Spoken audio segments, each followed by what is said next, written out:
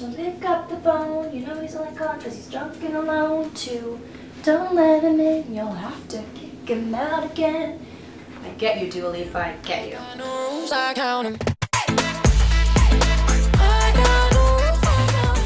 So I'm catching the last few fragments of light today. I impulsively decided to go to Whole Foods a little later than usual. It is 5:30. We're kind of past golden hour at this point. So today I'll be shooting a little Q&A video for you guys. I asked for your questions on Instagram. SwaggyAbbey82 wants to know, are you traveling anywhere new soon? So if you guys have been following me for a year plus now, you guys would know that last fall, so this time last year, I was abroad in Florence, Italy, which means I was kind of studying, or I was studying. I was kind of studying, I guess. Sorry, Mom and Dad. I was studying abroad in Florence, but when I was in Florence, I had the opportunity to travel to other countries, you know, so I went to actually 9 countries overall, I'm pretty sure. So my next journey outside of the country is going to take place this January, and I'm really excited because I'm going to Asia. It's definitely going to be a major culture shock at first, just how different the cultures in Asia and America obviously are.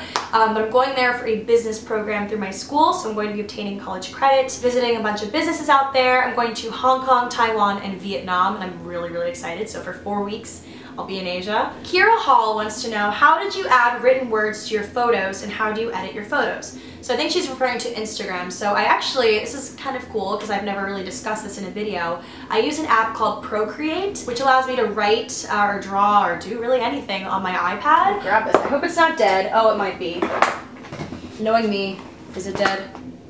And it's dead. Sorry guys. Okay, well. So I have an iPad Pro, which is currently dead, and I use that in my finger actually, not even a stylus. I don't really prefer the stylus. Some people do, I don't. I actually prefer my finger with things like that. I write out words, quotes, whatever on this app called Procreate, and then I export it as a PNG and pull it onto either my computer, which is how I can write on my videos, which I do a lot with my little like hand scripty stuff. I write on my Instagram photos quite frequently, and what I do for that is I'll airdrop the photo that I took on my iPhone to the iPad, write on it, and then airdrop it back to my iPhone and then upload it. As far as editing goes, I use ViscoCam, which a lot of people do, and I use the C8 filter as of right now. I'm kind of shifting my theme a little bit, but yeah, that's what I use. I am going to butcher this name, I just know it, and it's such a beautiful name, I'm gonna butcher it. It's Mary Bresciani. How to work on body confidence. So in the realm of body positivity, I feel like I haven't done a video on body image or body insecurity for a while. I think it's been almost a year since I did my I hate my thick thighs video. I think that was what I called it. You know, and especially I think one of my biggest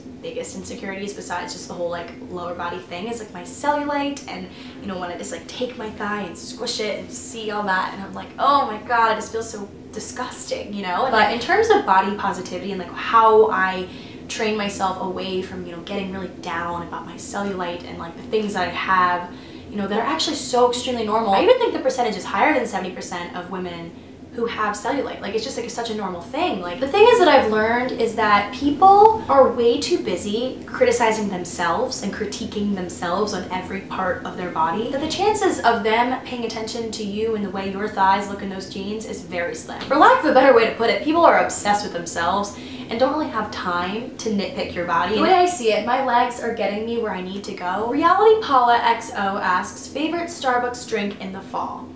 I'm extremely basic, but I have to say I really love pumpkin spice. I go for the hot pumpkin spice with skim or non-fat milk. But if I'm not feeling that, I love the flat white, or I also like the cold brew if I'm thinking something cold.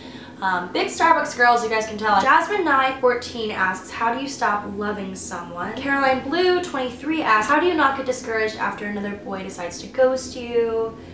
There's a lot of questions about boys on here, and I've actually come to terms with the whole institution of dating in college and love in college, and even in high school I feel like this applies as well. I've kind of come up with a guide, or like a rule of thumb, if you will. Number 1, if you are given any explicit reason, you know, any like glaring kind of, you know, red flags that you might be wasting your time, you probably are. Number 2, if they are into you, they will prove it, or they should prove it, so make them prove it. Number 3, if they want to be in your life, they will be. And number 4, don't give them the benefit of the doubt if they don't deserve it. The thing is that sucks is sometimes you don't even know that you fall into one of those categories, or that you should be falling into one of those categories. A lot of times you're blinded by the prospect of having someone else in your life that you don't really realize. Your eyes aren't fully open, you don't really realize what's going on, you don't really realize that you should be valuing yourself more and maybe, you know, letting the other person prove to you that they're worth it or that they want to be in your life. Like sometimes you don't really realize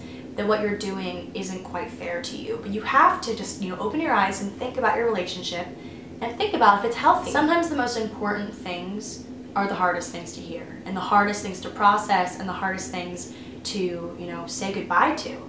And sometimes it's very growing to cut things out of your life. Like, what do you think October is? October is the start of fall, you know, and fall is when the trees shed their leaves, they shed the things that, you know, no longer grows them or makes them better, and, you know, sheds it and is like, I'm Gucci by myself, you know, and that's what fall is. And I think that's something that we should learn from October.